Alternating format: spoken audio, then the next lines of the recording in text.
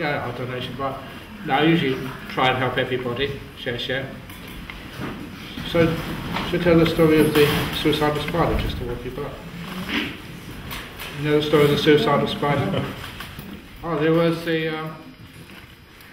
somewhere in London, there was a little spider that was just freshly born, made a beautiful little web in the corner of somebody's house. And it made such a lot of effort, really mindful, very sort of diligent, and made this amazing web in the corner of somebody's house.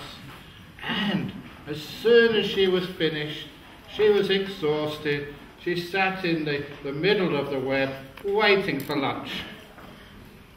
And of course, lunch never came, because the owner of the house saw a spider in the corner of the room, and with the broom whacked the web, and the spider had to run for her life. It came so close to it being killed. And so, what could you do? She had to go to the next house and build another web. And again, it was destroyed. And the third house, the fourth house, the fifth house, the sixth house, the seventh house.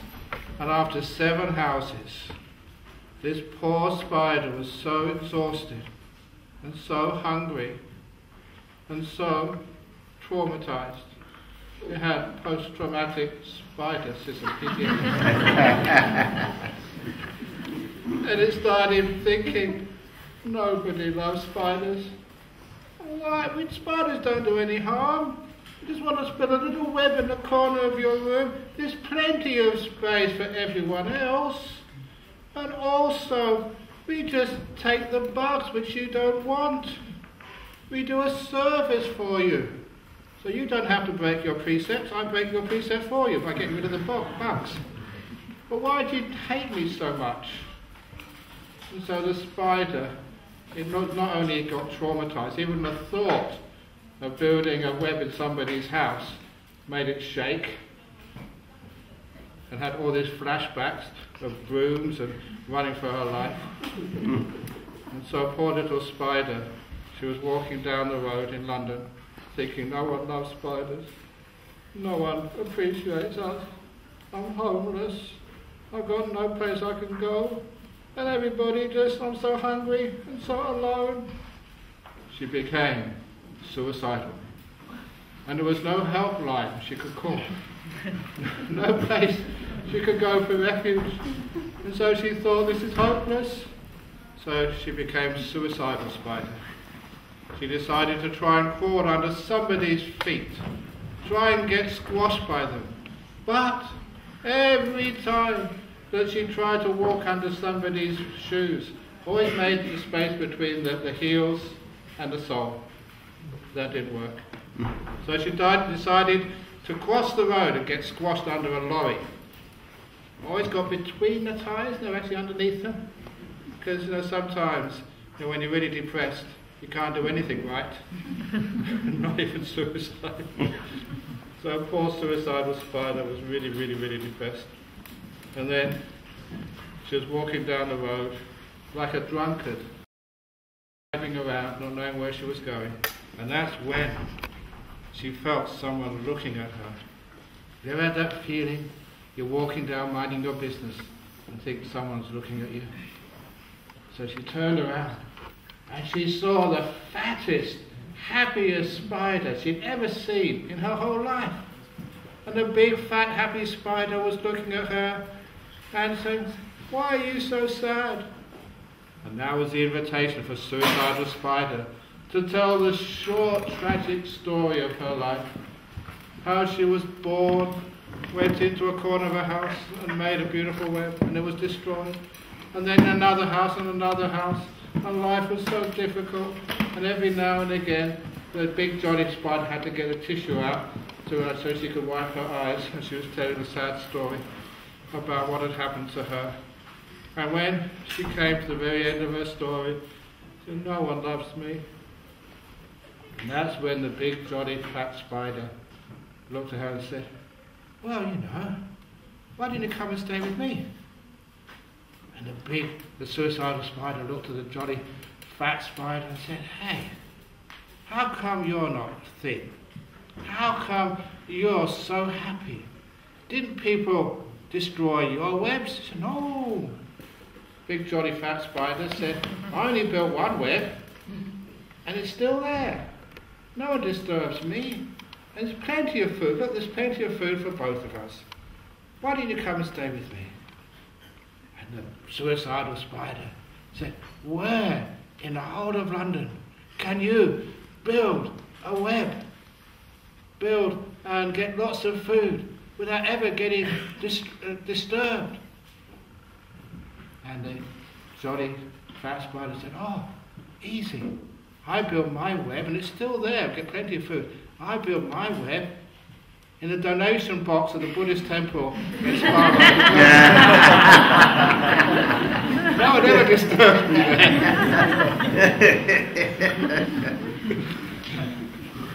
So there's plenty of space there for the donations as well as the spider, don't worry. And with your eyes closed,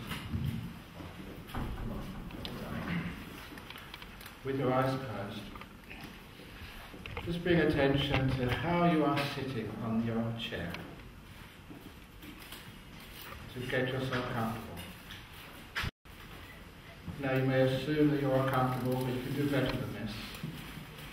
So start by focusing on your feet on the floor. Do you need to move your feet further out from the chair, further in, spread them out? Are they comfortable? If you do, try to adjust your feet on the floor. You need mindfulness, first of all, awareness of how you feel, just in that one area of your body.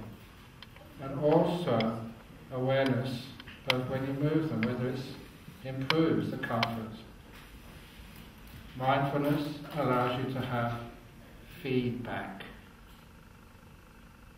So you can feel whether you need to adjust. And that's the best position. Not only is this going to give you a comfortable posture to sit in, it's also going to mean that you are developing this awareness and kindness, mindfulness and compassion in your own body first of all.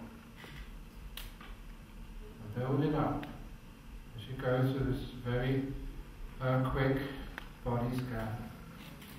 You go up from your feet to your rest of your legs. How do your legs feel now? Sometimes if there's some tightness or tension there, you can notice it. Zoom in on that area. You may have some pain or tension in your knees or in your thighs. Be aware of it. And if moving can help relax that part of the body, then just move, adjust. But when you are moving, adjusting that part of your body, always notice the feedback, whether you are more comfortable or less comfortable. And obviously, out of compassion, go for the most comfortable part. And sometimes, even if it's not moving it, you can focus on that part of the body and learn how to relax the tightness, the tension in that part of the body. Sometimes parts of the body are just like stretched, like a guitar string is stretched under stress. You can imagine just loosening both ends of the guitar string. Like viewing the muscles in your body, relaxing them, loosening them, and being aware of how it changes the feeling in that part of your body. You're aware. Is that the best position for your back now? If you do move, adjust, and find it's improving. Now you can go to your hands. How's your hands positioned? Can you maintain that position comfortably for the next 20 minutes? So you focus awareness on little parts of the body. Learn how to relax them. So there's no tightness in that part of the body at all. Everything is loose and open and free. Then you can go up the arms, through especially your shoulders. People do have aches and pains in their shoulders because of tightness. So I often imagine both sides of my spine, the shoulders, a whole bundle of strings being stretched at each end. I imagine just letting go of both ends. I can feel the muscles in my shoulders. They're relaxed too.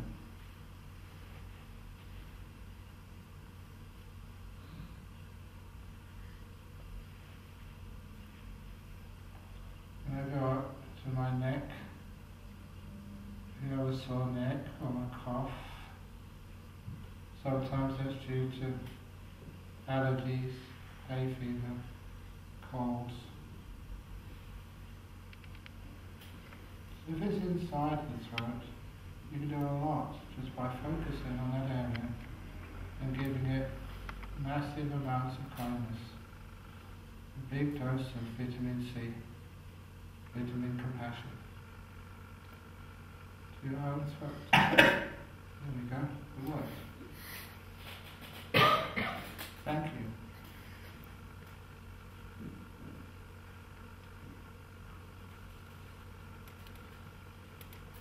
And then we go up to our face. The face is a good indicator of your emotions. If you are tight, tense, angry, depressed, you can see that on the person's face. So see if you can relax, aware of those muscles and any tightness. See what you need to do to relax the muscles around the mouth and the eyes and the forehead. Because you do notice, again, the feedback principle. You notice whether the tightness gets loosened or whether it gets more tight. Find what works, how to relax parts of your own body.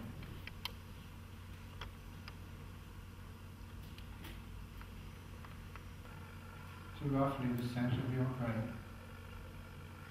Imagine the tightness, the tiredness as well of your poor brain, which has had to work so hard. Imagine that loosening, relaxing, nothing pulling or stretching your brain.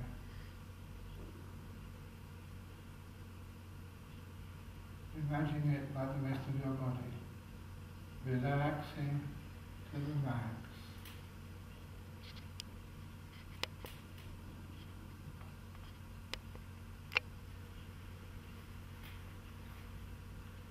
Now you can be aware of your whole body sitting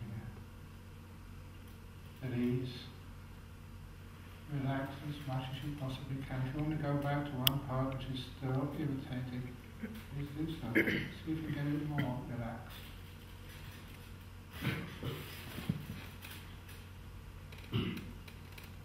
And at any time during this meditation, it's fine to cough. If you cough straight away, it's finished with. If you plug it up, you get what we call in meditation a volcano effect.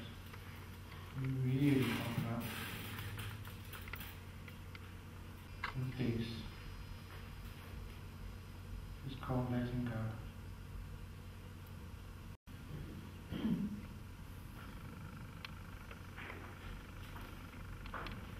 Keep your awareness on this peaceometer. How peaceful you are, how agitated.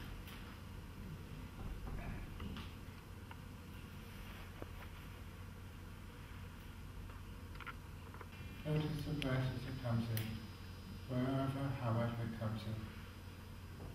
And just know it as it goes out.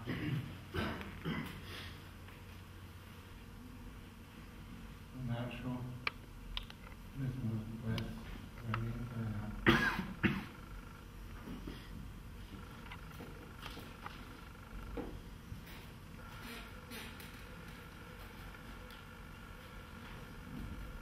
If it helps, as you're breathing in, start to notice the delight, the happiness, the mind which is experiencing some peace, like the delight of a relaxed body, the delight of a peaceful mind.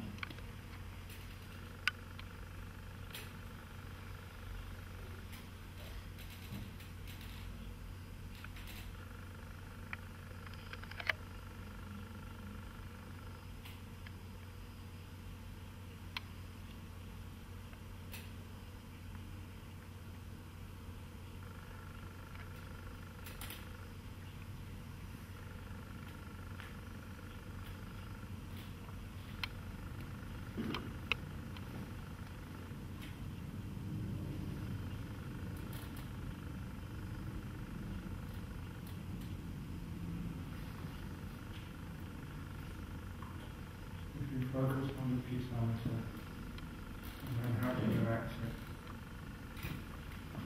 Find the obvious stray thoughts that even arise.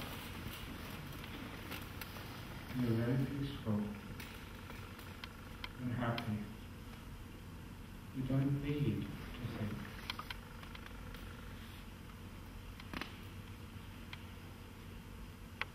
You don't fight the thoughts. Find the cause behind them.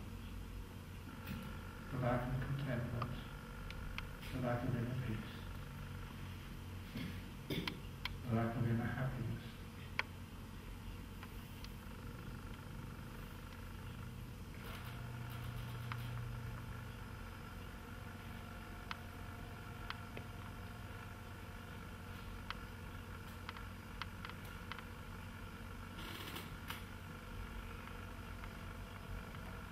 Coming close to the end of the meditation.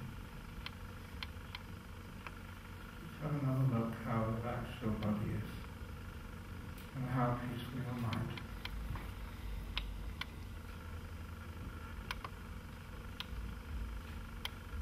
And ask why. Why is your mind peaceful? Or why is it not peaceful? So at least in every meditation, we require in peace and in kindness.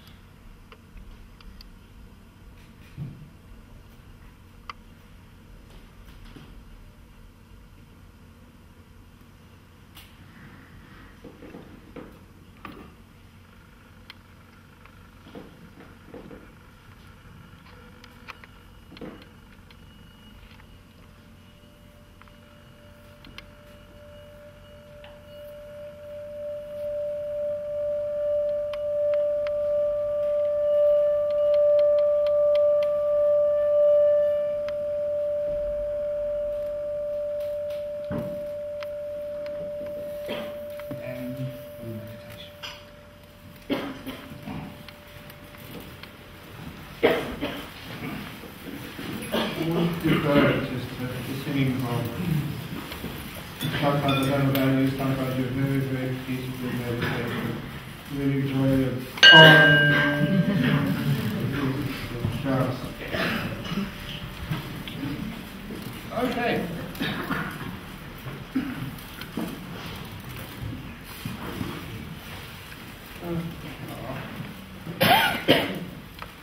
Just like being in business class on the aircraft. In-flight service.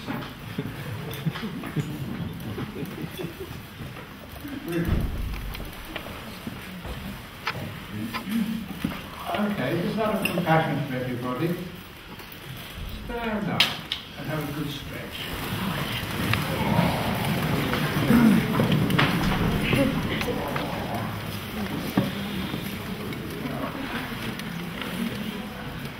sometimes when you get old, you get a bit creaky. And sitting down for half an hour, and if you came in earlier, it just gets you nicer. Okay, so it makes it much easier to actually to listen to the talk. Okay, well, 8:30, is that Australian time, or is that summertime? Okay, so the title of today's talk has something to do with not me, not mine, not a self. It's one of those teachings about emptiness, anatta. But I always like to start off with a Buddhist joke, because in order for the Dhamma to be able to accommodate itself, especially to Western culture. In Western culture, humour is an important part of teaching. So, we have these three characteristics of existence, the anicca, dukkha, anatta. You know those ones? Anatta is not self, dukkha, suffering, anicca, impermanence. So, anicca, dukkha, anatta, walk into a pub. That's culturally appropriate to the land in which we are sitting. Anicca, dukkha, anatta, that's impermanence, suffering and non-self. Walk into a pub.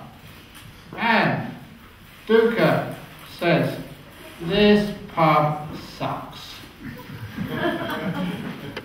Anicca said, don't worry, it will change. Anatta replied, who said that?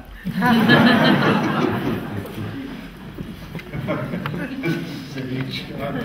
But there's nothing wrong with being silly. Because sometimes why are things so serious? So sometimes it's wonderful if we can let go, which is part of not me, not mine, not the self business. So, I don't know about the management of this joint, but I've got many places which I'm supposed to be managing over in Australia and other places too. And you know, it can be quite stressful. So it's okay for you. You just come in here, listen to a nice talk, you go out afterwards. Wonderful. Same with me. I'm just, what they call in Australia, a blow-in. Come in from Australia and about another 10 days' time, go away again. In Western Australia, I call them McBrahms. Yeah, you know, you've got to be focused on.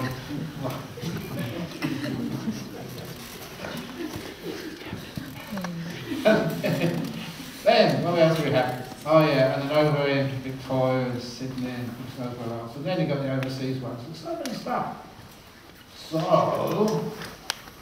there came a time when I would go to our centre in Perth on the weekend. Teach all day. And sometimes it is all day.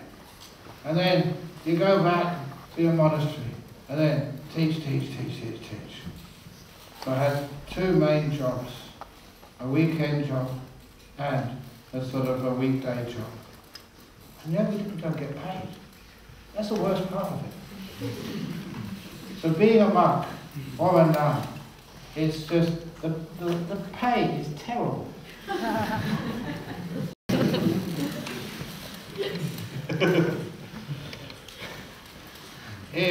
I like sort of confronting stories. There was this man, he's from Yorkshire, his name was Ted. He was in a local hospice in Australia with cancer, he was dying, lung cancer I think, and basically just admitted to die, 5 or 6 days at most. And then he told me that the nurse came in one evening and said, what do you want to have for dinner tonight, Ted? And he said, well look, I've got diabetes, so I can't have anything sugary. He said, and I've got sort of cholesterol, high cholesterol, I can't have anything oily. And I've got hardened arteries, I can't have anything salty. He went on like this And the nurse was looking at him and said, Ted, what are you talking about? You're not going to die of cholesterol or diabetes or heart failure. You're going to die of cancer in about 5 or 6 days. You can eat whatever you want. And Ted's eyes apparently went wide. What? I can eat all this oily, syrupy, salty food, which I haven't been allowed to eat for years? Yeah, go for it. So Ted had some of his favourite delicious, unhealthy foods, so they said unhealthy, which he hadn't been allowed for years and years and years. You know what happened? About 6 days later, he walked out of that hospice in remission, and another 6 months before he had to return again and die properly.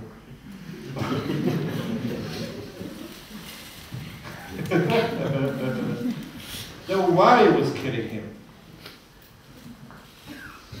Remember that even with food and exercise, it's not just the body, it's also the mind and the heart as well. One of my icons I always try to live up to, someone I knew when I was young, who was just always so kind, so generous, someone I really looked up to, and I thought, I would like to be like this very spiritual person when I got old. And he was old when I was young, and he's still alive today. It's amazing. And always healthy, always happy, always so generous. And I've seen him here in London recently. Santa.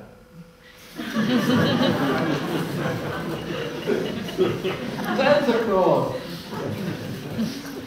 Jolly, happy, and fat.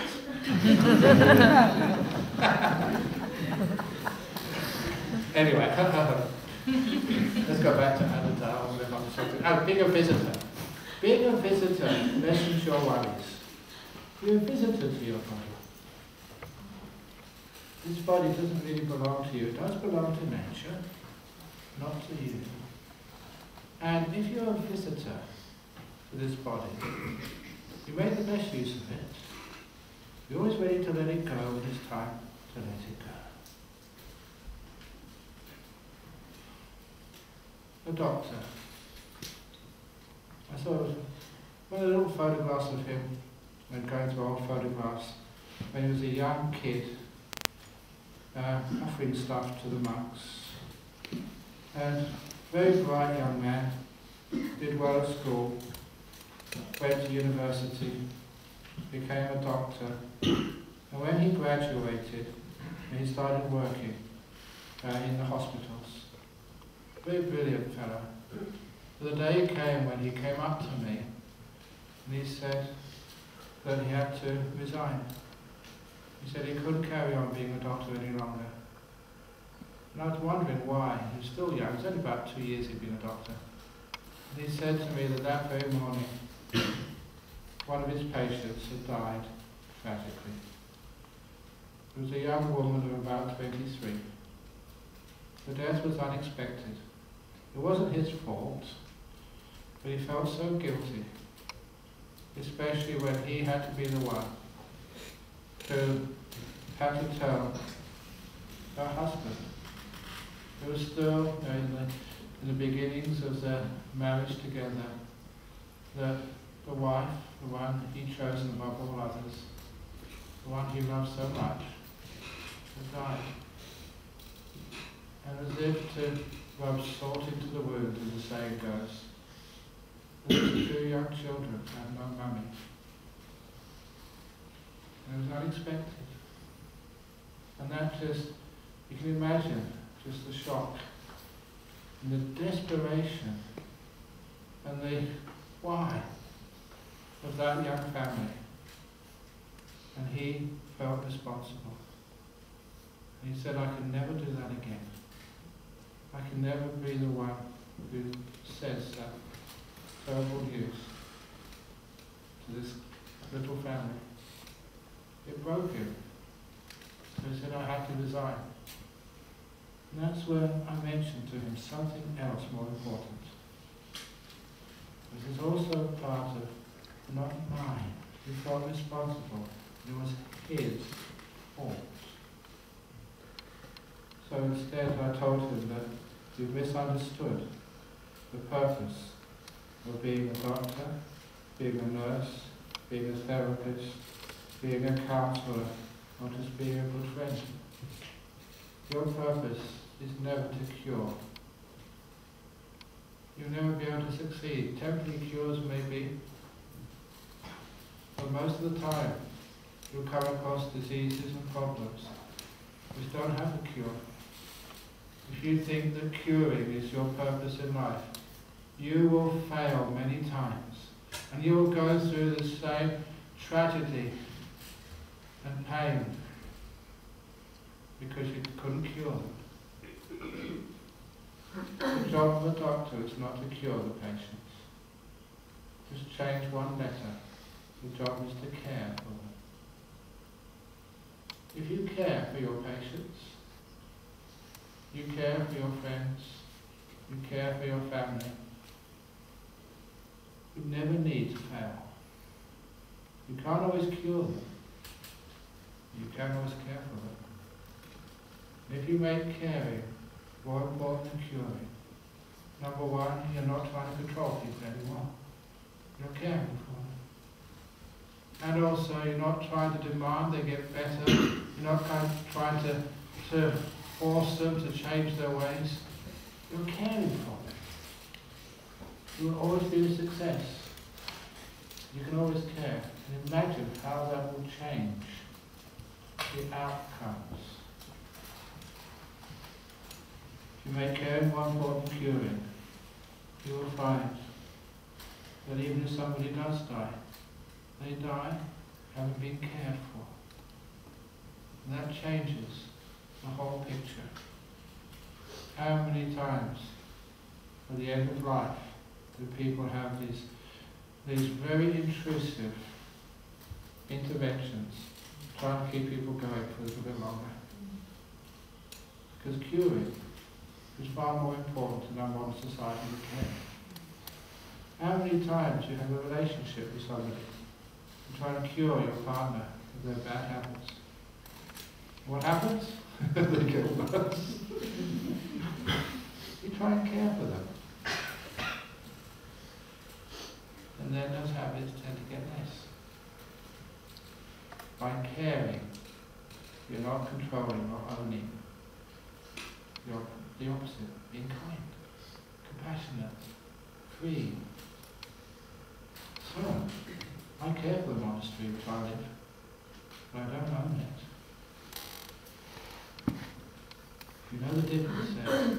You know the difference to having a place where you can enjoy it.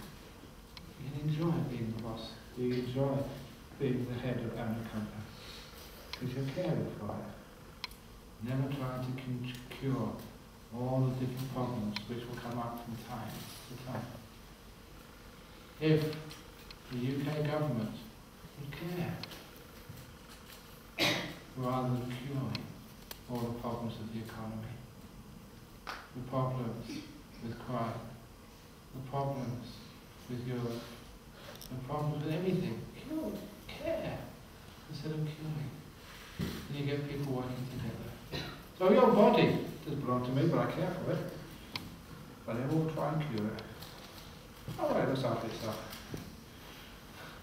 Let go. So anyway, we started the meditation by caring for your body, letting it go, realizing you don't control this body. It's not yours. It belongs to nature. My job is just to care for it. Next, even what else are you proud of? Not just your body, but also your intelligence. You know something that I'm already in decline, I'm already over the hill. Even all the stuff which I used to know, I don't know anymore. And so, more and more, my disciples are catching me out. Ajahn Brahm, the Buddha never said that.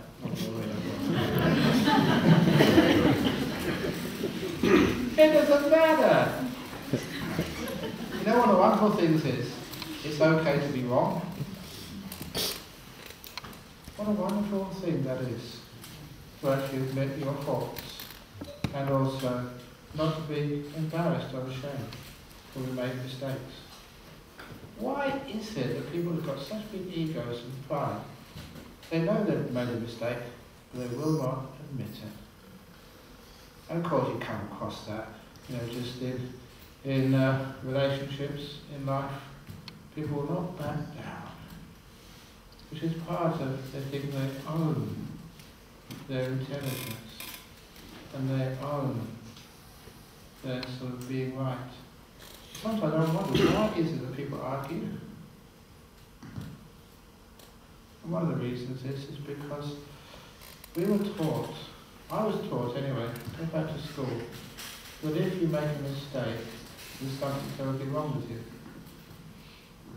You're not allowed to make a mistake. Do better next time.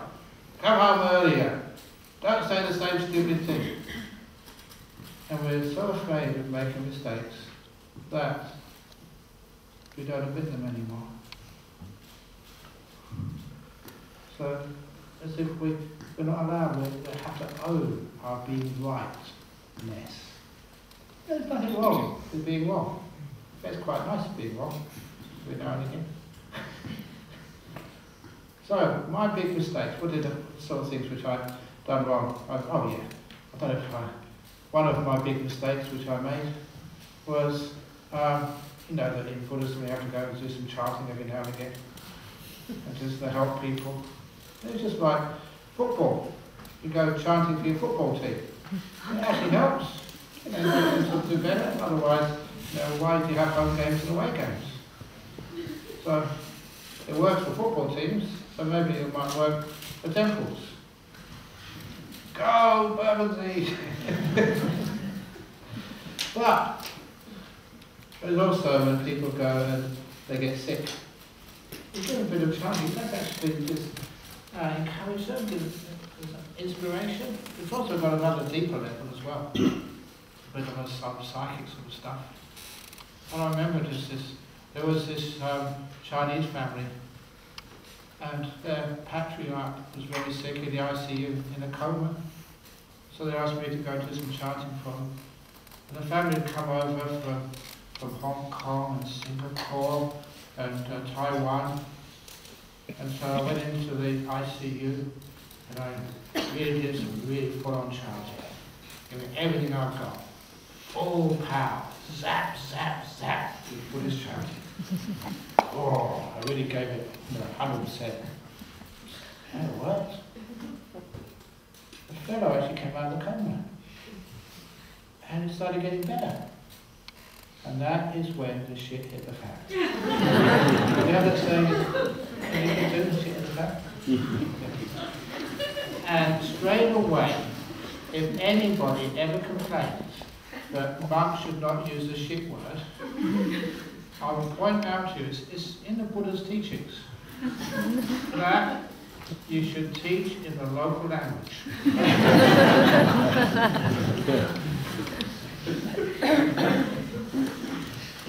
Anyway,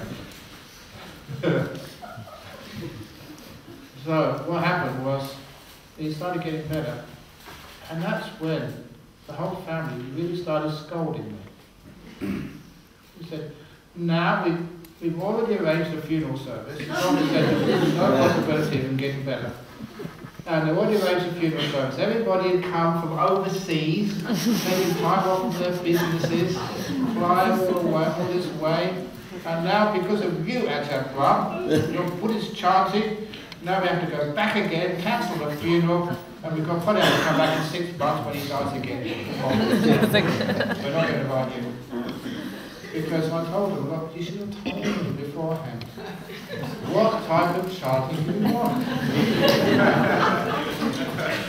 The get better chant, or the die peacefully chant.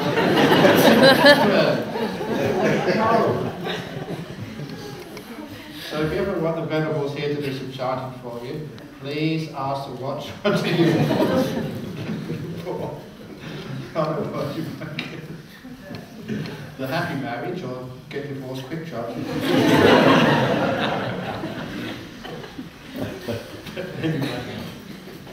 So you make mistakes. Nothing wrong with being wrong. It's being human. Now that is something which is also part of oneself. You have an ego. It's very fixed. And you can't change. You can't be wrong. You can't make mistakes. That's not who you are. You have to be the expert. You have to be beautiful. You have to always be the champion of the world. Whatever it is. That's part of the self, which causes us a lot of suffering. So one day you're right, this is my being right day, tomorrow is my being wrong day. Otherwise, it's also, we're not innovative either. We're afraid of making mistakes because it might hurt our sense of self, our ego. No innovation, no courage, no daring, no trying to do something a bit different, just to see. Many times you may fall on your face, you make a mistake. Now you get lots of experience, it's called forward failing. You're not afraid, because you don't have to always be right. You don't always have to be successful. You'll always be learning, growing, innovating. So when we have a very fixed fear of thinking of ourselves, not a fear of failure, we always tend to want to live up to what the people expect of us. So in prison we're not free anymore. Because sometimes your sense of self is what other people impose on you. Who you're supposed to be. That's not what a monk should be doing. That's not what a girl should do. That is not what, I don't know, what a politician is supposed to do. But sometimes you just do it. See what happens. Because it feels right at the time. You're coming from the heart, not from all these ideas of who you're supposed to be. All these measurements. This is where a lot of the sense of self and mine is. And people measure themselves by how much they possess. How much do you own and control? How many degrees have you got? When I was in Cambridge, I had this very wonderful graffiti. Exams killed by degrees. So, the eminence of a great scientist. This was at the Cavendish Laboratory. The eminence of a great scientist is measured by the length of time he or she stops progress in their field. The bigger their ego, the more they stop progress in innovation.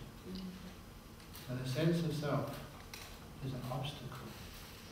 So anyway, what we actually do is learn how to not measure ourselves. You know, we live in a society, even in London, there's more CCTV cameras in London than even in China, or is China overtaken that? Why have we got CCTV cameras everywhere? Measuring, getting biometric data, getting all sorts of data, judging, measuring so many things. Someone asked me about that many years ago, because they were referring to one of the founders of the Industrial Revolution here in England, a fellow called Lord Kelvin. Any engineers here will know Lord Kelvin was the person whose name now stands on the Kelvin scale of temperature, which is by far the most logical. 0 is absolute 0. I think 273 degrees Kelvin sorry, no, 273 degrees Kelvin is 0 degrees centigrade. So this was a logical temperature scale, because he was somebody who was saying that if you want to control nature, you have to learn how to measure her accurately first. I don't know why they use the female gender for nature there. But anyway, that's what he said, his quote. Learn to measure, and then you will be able to control. And that was the start of the Industrial Revolution, where we had to have good, accurate clocks to measure time. Accurate measurements of the kilogram. Apparently they just changed it, just adjusted it. No one will ever notice it. Standard weights and measures and time, because once you can measure things, then you can control them. And that's philosophical understanding, scientific knowing that this is what you need to do to control nature. But it also means we can use that to control people as well. We can control ourselves. What happens if you stop measuring? If you stop measuring, there's no way of control anymore. You have to let go. Compassion is not measuring. May I be happy well, no matter what. May I be at peace, no matter what. The door of my heart's open to all beings, all traditions, all genders, no matter what. Not measuring. When people ask, I said, Brahma, you Vajrayana, Theravada, what tradition are you? I change from day to day. And it's that's not right. I'm not going to be measured. If I have a tradition at all, a Buddhist tradition, you know what tradition it is, you try, first of all, just try and amalgamate, join things together, for goodness sake, stop separating stuff. So I decided to take the H from Hinayana, the Aha from Mahayana, and the Yana from Vajrayana, to put them all together. And that became my tradition. You've already got it, haven't you? So what's my tradition? I think you just joined it. Stuff. So I decided to take the H from Hinayana, the Aha from Mahayana, and the Yana from Vajrayana, to put them all together. And that became my tradition. You've already got it, haven't you? So what's my tradition? I think you just joined it. Mahayana. This is Mahayana Buddhism. Everyone's right. If you laugh, you all don't laugh. Why are we measuring, trying to put walls and barriers between people? And between wisdom, and between, I don't know, truth? Because measuring is something which the sense of self wants to do. I am better, I am worse, I am the same. The three Buddhist conceits. When I saw that, I thought, wow, that's really cool. Are you better than others? Are you worse? Everyone the same? How many of you were Monty Python fans? Monty Python, you know, Life of Brian? Now, it came to my mind again recently because I've got time, okay, I'll finish up soon. It's not my fault. So anyway, the fellow who was one of the main writers of Monty Python, especially The Life of Brian, Eric Idle, he was the one who wrote and sang this song, Look on the Bright Side of Life. You know, in many Buddhist funeral services, now that's actually played a lot. It's one of the few religious movies which monks are allowed to watch.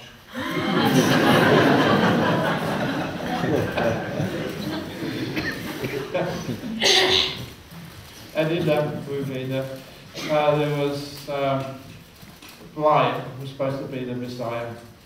And so they asked his mother, and he said, Brian, is he the Messiah? He said, no, he's just a naughty boy. Remember that, right? Yeah, so the Vice-Chancellor of Adelaide University, when Eric Idle was awarded, just a couple of weeks ago, he was awarded an honorary PhD by Adelaide University. Great PR. Just avoid somebody who's famous for PhD, and of course you get the newspapers going there, and the media. And so the Vice-Chancellor in his dedication speech said, well actually he's not really a PhD, he's just still a naughty boy. But being kind to them. Pardon, the door of my heart is open to you, no matter how I measure you. I'm not going to try measure you. Are you measured? Of course you are. Do you stack up? No, there's always lots of faults. Do you measure yourself? How good are you? It's one of those things about non-self. Can't find anything to measure, do you? Who the heck am I? Am I a good monk, a bad monk? Am I enlightened? Or am I just a naughty boy? I'm going to leave it there. Notice that whatever you aspire for in life, you can see it, it's right in front of you, you go towards it, and it moves away from you. Whether it's perfect relationship, enlightenment, peace, meaning, you see it. You go towards it and it moves away. Like the donkey and the carrot. And the donkeys used to spend their whole lives chasing carrots and died before they ever got one. All the things which you know, it's just right in front of you, like enough money, enough good respect from your colleagues, whatever else you measure and think is important in your life. You ever seen this right there in front of you, you move towards it and moves away. You just almost get there, but never quite. But then one day, a donkey was just tethered outside the temple in Bermondsey, and he heard the Dhamma and found out how to catch carrots. Very easy when you figure it out. The donkey was running after the carrot as fast as he possibly could. Just like people in London, chasing the buck, chasing fame, chasing fortune, chasing disciples, whatever else you're chasing. And the more you chase them, the more distant they are. But this time, the donkey decided to stop, to let go, stop measuring, just be. So the donkey stops. What happened to the carrot? That carrot swung further away from the donkey. Swung 4 foot in front of the donkey's mouth. And the donkey just stood there. And the carrot, at the end of its trajectory, started swinging back towards the donkey. And soon that carrot was in its normal position, 2 foot in front of the donkey's mouth, but this time travelling at high speed towards the donkey's mouth. And soon this went right back, didn't chase it, already been chasing for too long. Just stopped, the carrot went far away, came right back again, and the last thing it needed to remember, it's not just stillness and stopping, it's also kindness, compassion. So just before the carrot would hit the donkey's teeth, the donkey thought, compassion. Carrot, the door of my mouth is open.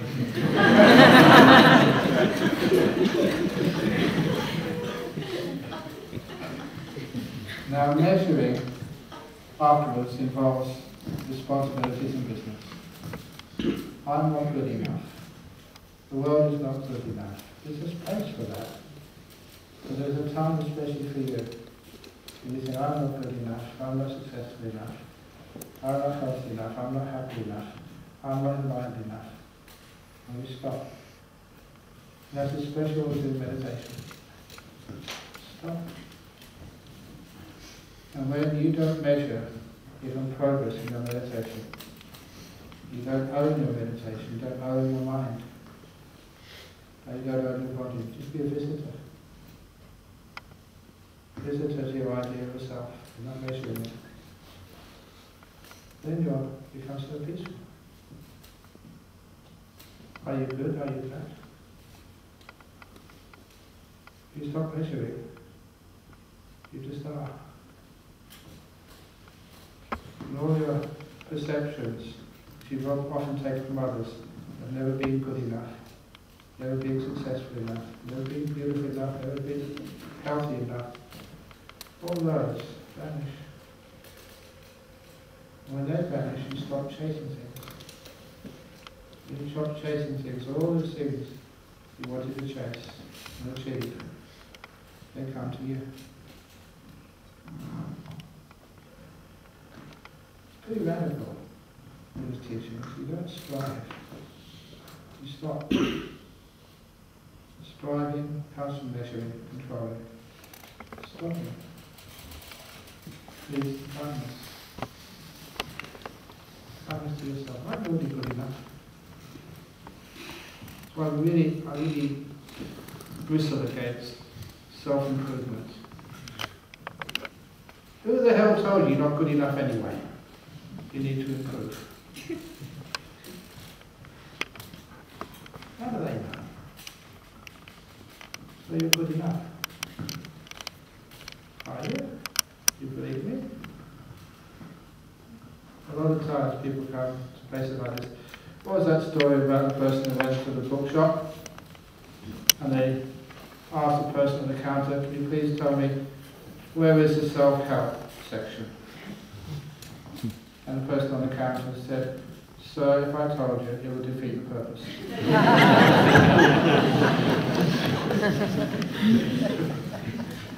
Self-help, come on, find out yourself. And even worse, self-improvement. It's always also all predicated on measuring and say somehow you're not good enough. And you believe that. And then your life is this, it's not good enough. And to overcome that tell people the simile of the forest. And then you get so much wisdom living in forest or jungles, like London.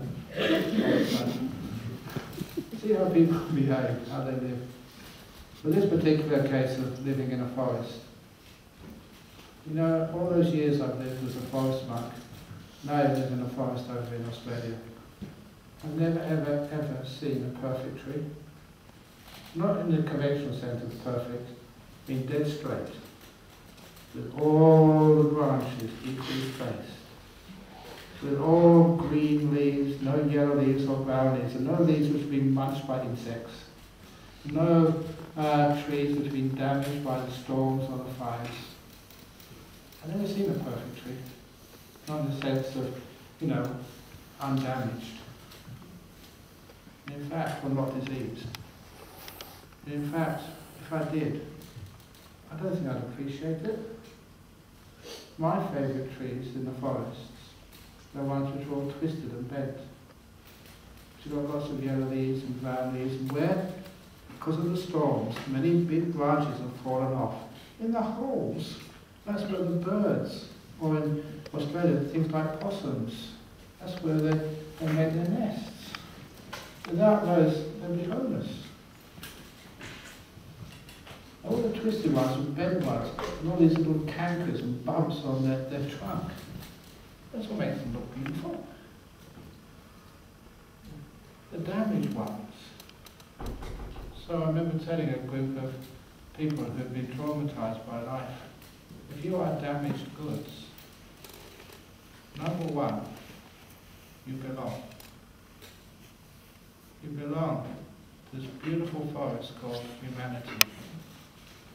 And number two, these are some of my favourite trees. The twisted, the bent, the damaged ones. Just stop trying to improve yourself. Embrace yourself as belonging. It doesn't need to be fixed up. It just needs to be appreciated and loved. That's how we stop measuring. what was it like, you know, that for the LGBTQIA+, those are the ones which I learned in Australia. How does it feel? What was it like being gay 20, 30 years ago? There's something wrong with you. It can be fixed. How many times do people feel that in so many different parts of their life? And I'm not saying that's good, I said that's really ridiculous, that causes so much harm. Measuring. And from measuring, never being good enough, leads to more control. There's so much problems. Schizophrenia. I am very happy to say that we've got, you know, there's 3 clinical schizophrenics as monks in the monastery in Australia. I'm wondering how to deal with if you have bad habits that damage yourself or others, or addictions, and not wanting to change. Not wanting to change, because sometimes people are forced to change. Why do people have addictions? One of the things is that, you know, the lack of self-worth. They feel so bad about themselves anyway. To make them feel more bad about themselves, it just makes it worse. Addictions, say in London, are they growing or are they anticipating getting less? What are we doing with addictions? Whether it's ice, alcohol, other sort of stuff which people get addicted to. Why? There's something going wrong there in our way of understanding what these things are and why they keep on happening. So many times, because maybe it's my job, I get a lot of people actually talking in depth about their addictions. Nothing seems to be working that much. But one of the great ways is being associated with good people, even associated with fellow recovering addicts. And you find there's nothing wrong with you. That's the first thing, to stigmatize. To stigmatize a person, that just reinforces that they're not good enough and they get more addicted. Maybe give up one addiction and get another one in its place. Escaping, even like things like the Buddhist sense of meditation, thinking. I just mentioned that. The biggest problem when people try and meditate, I can't meditate, I think too much, my thoughts are all out of control. Why? Are they really out of control? Yes. No one can control thinking. Controlling causes more thinking. Let it go. Be kind. Then it stops. And even better, I was born in London, English, so as soon as, in those days anyway, my generation, as soon as you were weaned off your mother's milk, you were on cups of tea. And this was smack bang up in the mountains in the middle of a tea plantation. Heaven! As much tea as I could possibly want to drink, and beautiful caves, cool climate, good food, no one bothering you. This was a perfect place to meditate. You know what happened after 3 or 4 weeks? I started to have so many thoughts. And the thoughts got worse and worse. And the more I tried to control them, the worse they got. And they weren't just ordinary thoughts. These were what I called un-monkish thoughts. I wonder if that old girlfriend's still available. Because I was only 29 at the time, and they're still sort of young and fair, good degree, I can do anything sort of stuff. But now I want to be a monk, shut up. I wonder if that one is available. I know, shut up. And then it started getting all these romantic fantasies, and I watched it, I was going crazy. And I just went to the shrine, there was a Buddha statue there, I just bowed to the Buddha and asked for help. And I got an inspiration. Do a deal. Here's the trouble. I quid with this one, do a deal. And the deal was this, it made sense to a Western mind. For all the day I would be a good monk, I would just watch my breath, be good, fine. For the next hour, I could watch every breath without missing one. And I, what's going on? When I let go, my mind's so peaceful. When I control. Those words, the monster grew bigger, and more frightening, and more ugly, and more smelly, and more violent. And every unkind word, unkind act, unkind thought even, the monster grew bigger and bigger and bigger and bigger and bigger. And by the time that Her Majesty came back into the palace, this monster was so huge, like a fellow called Jabba the Hutt, ugly, yucky, and the stench, the smell coming off the body of this monster in the Queen's throne in Buckingham Palace. The smell was so bad that even the maggots crawling on his skin, even they vomited. They threw up. They make us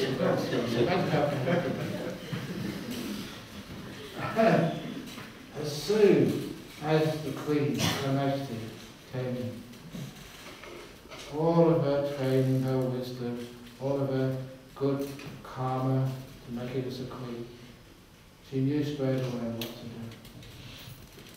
She said to this terrifying monster, "Welcome. Thank you so much for dropping by. Has anyone offered you a cup of tea?" We have many types of tea in this palace. We have Earl Grey, we have Darjeeling, we have, what else we've got? Green tea, we've got all sorts of tea here. And those sincere, has anyone got your sandwich yet? You have cucumber sandwiches? We still have cucumber sandwiches, not that unusual. Anyway, what do you want? And that sincere act of kindness, the monster started growing smaller. The smell got less, the violence got less, and the ugliness got less. And that made all the people in the palace. It's a huge question. Okay, after the last question.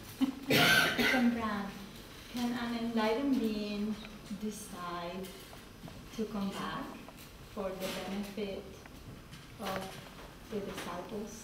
Can an unenlightened being? No, enlightened. An enlightened being decide? Not even an unenlightened being can decide for themselves.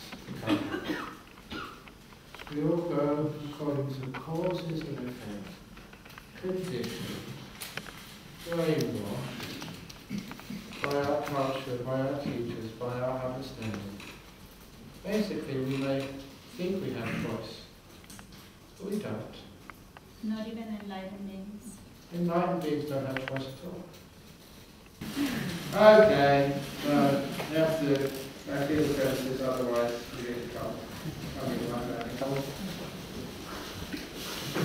lot of others.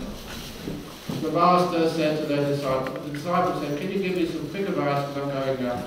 He said, "Never argue with an idiot." And the disciples said, "That's not compassionate." The master said, "Yeah, I agree with you."